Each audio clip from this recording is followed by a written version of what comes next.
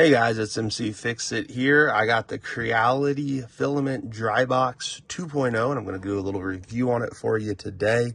It does allow for one tray and I'm going to be using PETG. You can see I've used this for a while and this has sat out in my room for multiple months where I print, and it probably needs to be a little bit dried out before it goes into my printer.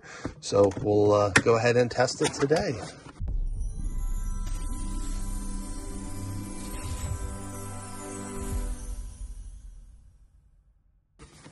So we'll go ahead and open the box. There's a good thick piece of foam up top, and it's in a bag.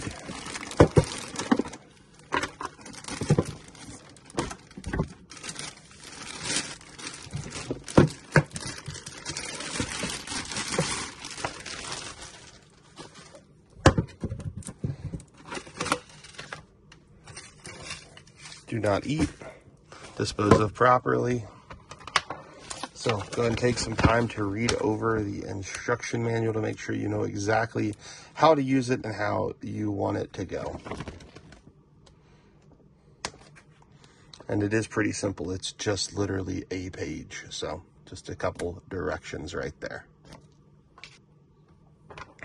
So does it come with a cable here? And so we are going to go ahead and plug that into an outlet. I'm sure if you bought it for other countries, they would have different plugs. We'll go ahead and turn the device around and plug it in.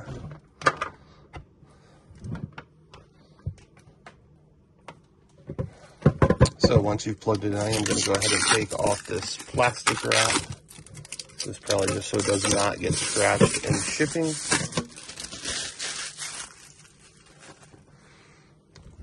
The next step is we're going to go ahead and load it. And one of the things I do like about this is you can actually run the print with this on here. So that's why I did go with this one.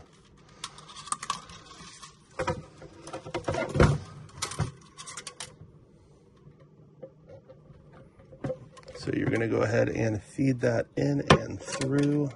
Obviously, if you don't want this, you can go ahead and cap it off, but I'm going to use it. You have an on-off switch on the back. You'll want to go ahead and flip that on.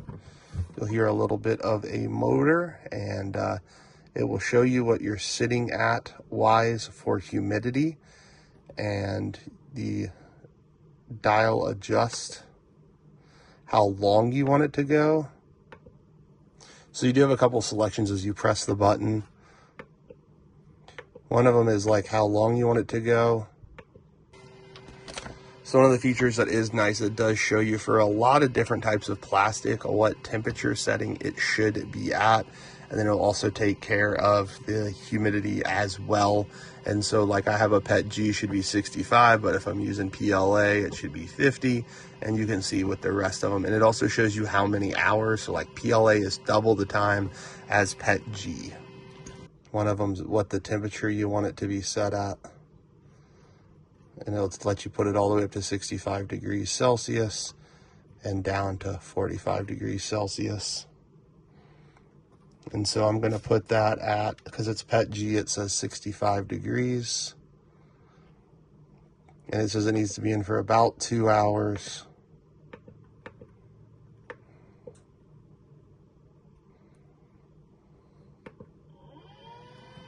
And so you will see that thing beginning to do its job. In about 2 hours, it should bring the temperature to where it should be and remove all of the excess humidity. Again, you can print with this thing on if you want to. It does add a little bit more noise to where you're located, but the filament will come out and it will spin pretty well on there. Don't know how well you're able to see that right there, but the filament is able to be pulled out. You do want to make sure you got it in the right location as you do that. Again, if you ever have any issues, you can come back in and pull it back in and through. And it definitely smells a little bit. I'm guessing that's the heater going on inside of that, because right now we're up to 34 degrees Celsius. This would be helpful if you are printing in a place that's cold as well. Sometimes I print out of my garage because my print room has other things going on in it, and so that is helpful as well. You can keep your temperature regulated and the humidity regulated. You can see inside it does have some kind of reflective material built in. The design feels pretty solid. I mean, it's plastic, but it doesn't feel ultra cheap. It does have some nice little rubber stoppers on the bottom as well.